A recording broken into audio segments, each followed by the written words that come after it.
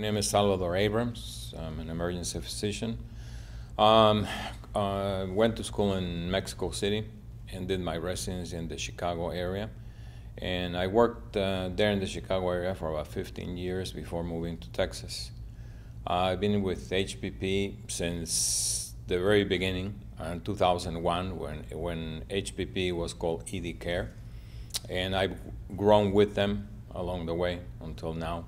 Currently, I am the Vice President of Medical Affairs or Clinical Operations for some of the hospitals in the Texas market, and also the Medical Director for the emergency room at Southwest General in San Antonio. We can start by looking at Southwest General in San Antonio. It's a hospital with about 300 beds. The ER right now, about 40,000, no more, 45, 48,000 visits a year.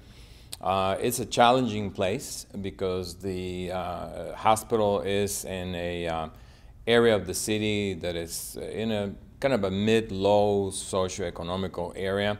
So the type of patients that you get are patients that are sick, that don't take care of themselves for one or another reason.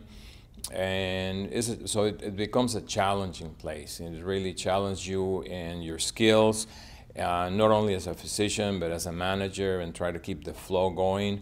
The hospital administration is very supportive of the medical staff or the emergency department. And it's a nice place to work. Texan Hospital is the opposite from Southwest General. It's a very low volume ER. Right now they're seeing maybe 15 patients in 24 hours.